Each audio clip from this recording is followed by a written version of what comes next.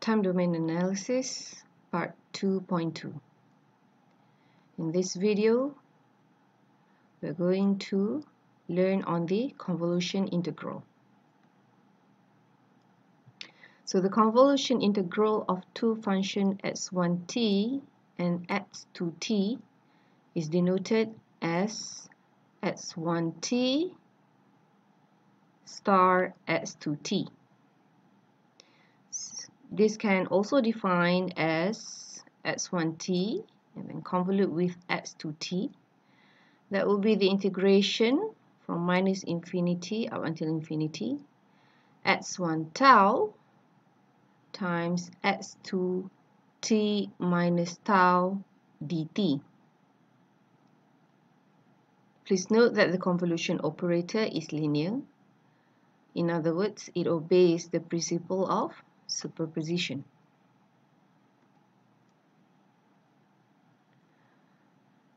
So assume the impulse response here, ht, decays linearly from 0 until 1. So you divide the xt into several pulses. So the system response at t, which is here, is then determined by x tau, weighted by ht minus tau. In other words, it is the multiplication of x tau times ht minus tau. So for the shaded pulse, plus the contribution from all the previous pulses of x tau. So the summation of all these weighted pulses up until this point is actually the convolution integral.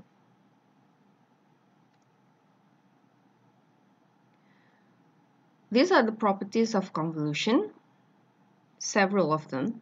So you have commutative property, so the order of the operands does not matter.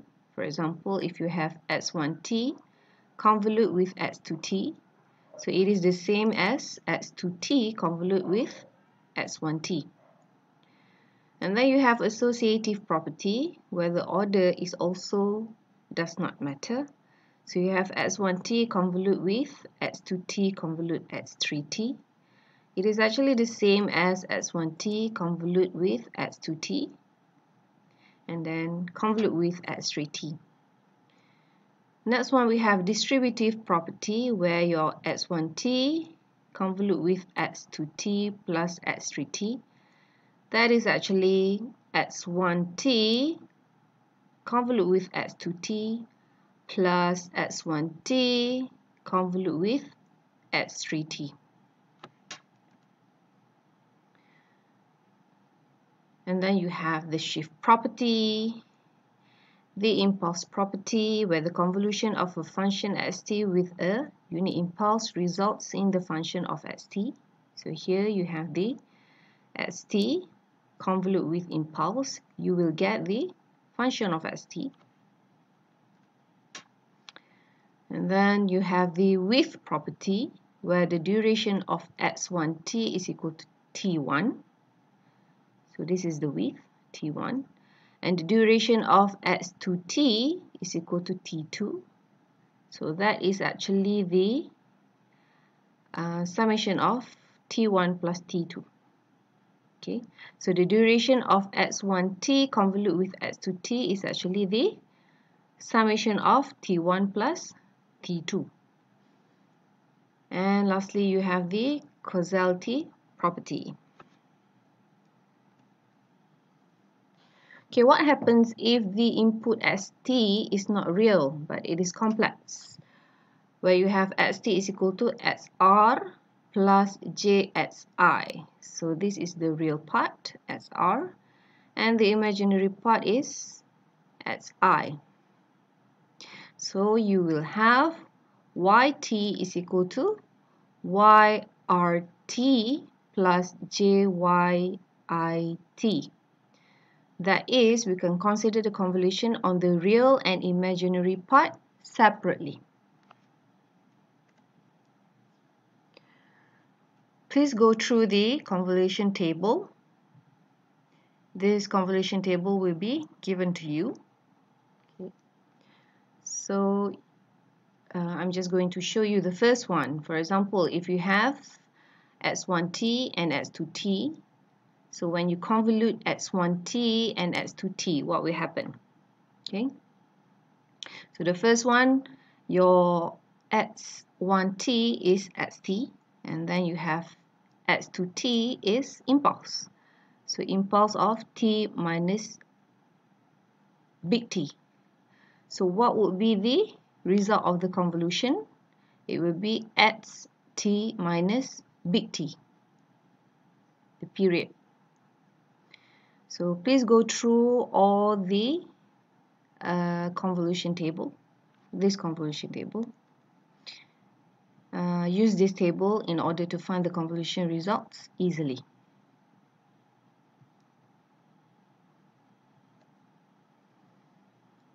Okay, convolution using the graphical method.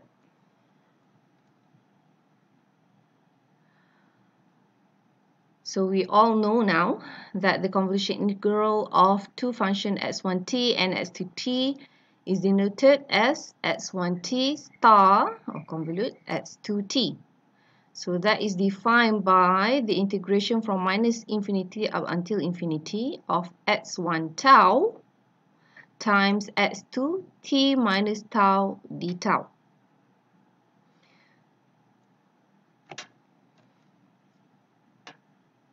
So in LTI system, convolution integral is the output. Okay, so you will have yt is the sum or integration of the scale. So this one is scale because xt has become x tau, and shifted impulse response. So the impulse response has now been shifted because ht has become ht minus tau.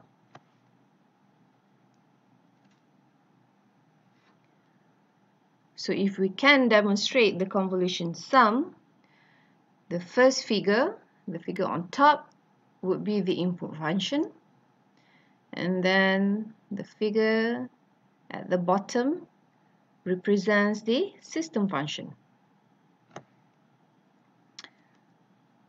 So what happens when the convolution sum for n is equal to 0? Okay, so the value of the convolution sum is the sum of the product terms over m. So for n is equal to 0, so y0 is equal to the summation of xm h 0 minus m. So if you refer to this figure, the one on top would be the input function xm. The second figure represents the system function, okay, which is hn minus m for n is equal to 0. And then the one at the bottom here is the product, which is the output. So when you have your input function is equal to 0, and then convolute with your system response, which is also 0, so the product will be 0. That's why your convolution sum over here would be 0. So bear in mind that your input function would remain the same. Your input function will stay the same like this. The one that will be scaled, the one that you can move, would be the system response. So here, this one would be moving. Okay, next let us see when n is equal to 1. So we are going to move your system response. So for n is equal to 1, your input function remains the same. Your system response has now moved. Okay, just now it's 0. Now your n is equal to 1.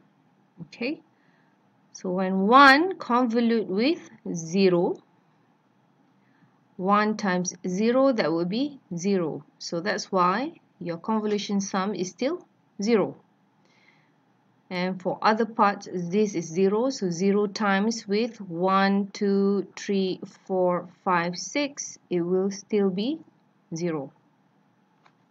So for n is equal to 0, your convolution sum will be 0.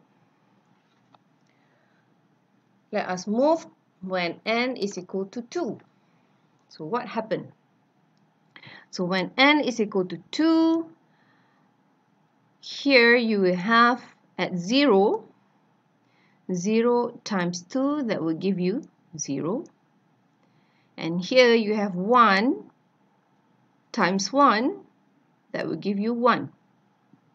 And the other parts will be 0 because times with 0. So here when n is equal to 2, your output will be 1. So here you have the convolution sum has been increased to 1. So what happens when n is equal to 3? So here you will have at 1 times with 2, that will give you 2. And then 2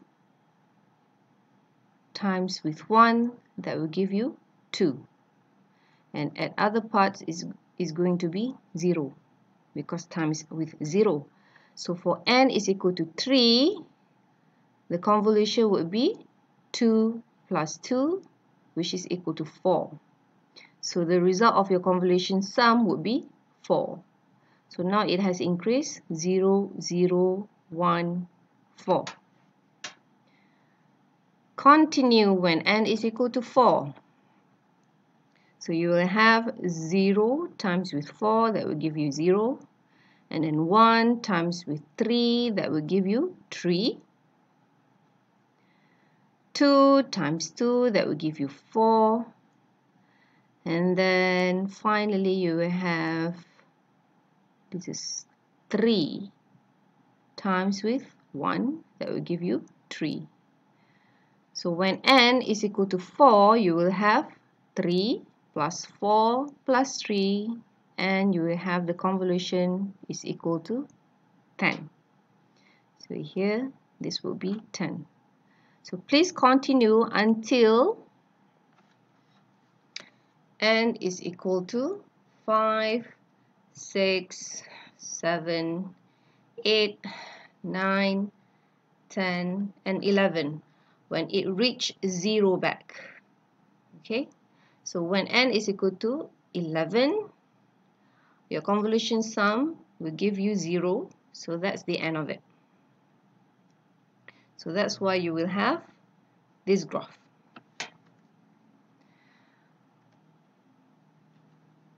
So you can also refer to this link. It will show you the animated illustration of the convolution integral, but you need a Java compatible browser in order to see the demo.